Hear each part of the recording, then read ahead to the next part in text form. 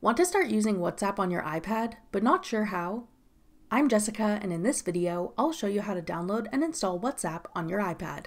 Now let's get started. To download WhatsApp on iPad, first open the App Store.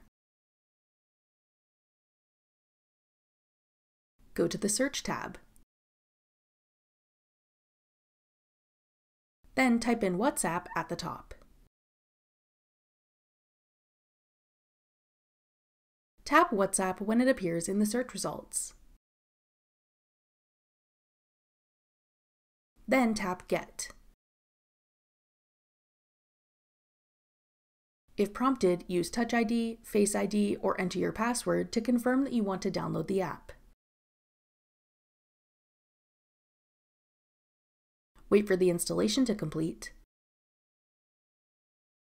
Then tap Open to start using WhatsApp on your iPad. That's all it takes to download WhatsApp on an iPad. For more helpful WhatsApp tips and tricks, check out our full playlist of WhatsApp tutorials. Click the playlist on your screen now to watch.